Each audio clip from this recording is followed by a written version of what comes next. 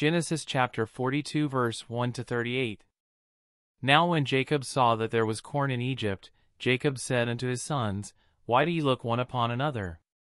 And he said, Behold, I have heard that there is corn in Egypt.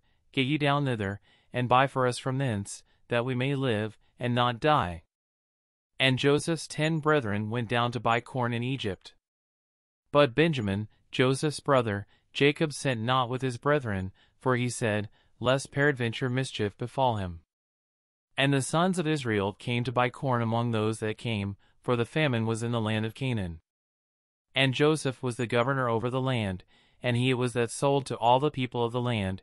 And Joseph's brethren came, and bowed down themselves before him with their faces to the earth. And Joseph saw his brethren, and he knew them, but made himself strange unto them, and spake roughly unto them. And he said unto them, Whence come ye? And they said, From the land of Canaan to buy food. And Joseph knew his brethren, but they knew not him. And Joseph remembered the dreams which he dreamed of them, and said unto them, Ye are spies, to see the nakedness of the land ye are come. And they said unto him, Nay, my lord, but to buy food are thy servants come. We are all one man's sons, we are true men, thy servants are no spies. And he said unto them, Nay, but to see the nakedness of the land ye are come. And they said, Thy servants are 12 brethren, the sons of one man in the land of Canaan, and, behold, the youngest is this day with our father, and one is not. And Joseph said unto them, That is it that I spake unto you, saying, Ye are spies. Hereby ye shall be proved, by the life of Pharaoh ye shall not go forth hence, except your youngest brother come hither. Send one of you, and let him fetch your brother, and ye shall be kept in prison, that your words may be proved, whether there be any truth in you, or else by the life of Pharaoh surely ye are spies. And he put them all together into ward 3 days. And Joseph said unto them the 3rd day, This do, and live, for I fear God. If ye be true men, let one of your brethren be bound in the house of your prison. Go ye, carry corn for the famine of your houses. But bring your youngest brother unto me, so shall your words be verified, and ye shall not die. And they did so. And they said one to another, We are verily guilty concerning our brother, in that we saw the anguish of his soul, when he besought us, and we would not hear, therefore is this distress come upon us. And Reuben answered them, saying, Spake I not unto you, saying, Do not sin against the child, and you would not hear? Therefore, behold, also his blood is required.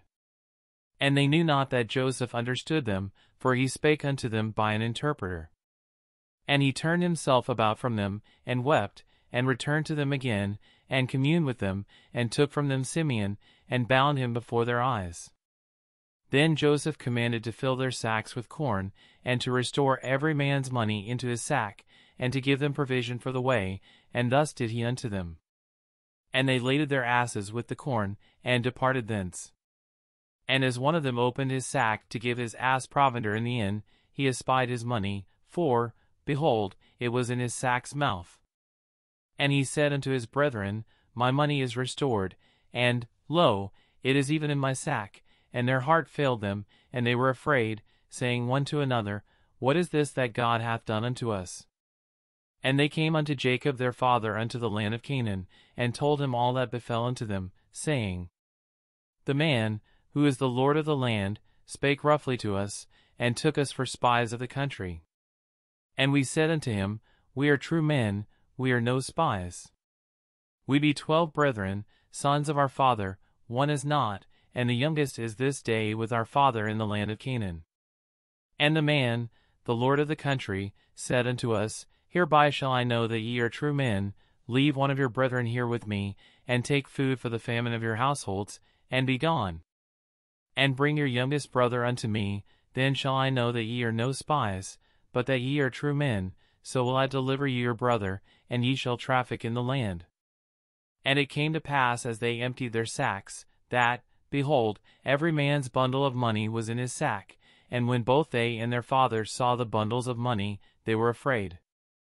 And Jacob their father said unto them, Me have ye bereaved of my children, Joseph is not, and Simeon is not, and ye will take Benjamin away, all these things are against me.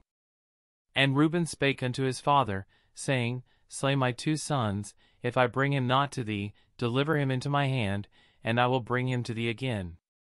And he said, My son shall not go down with you, for his brother is dead, and he is left alone.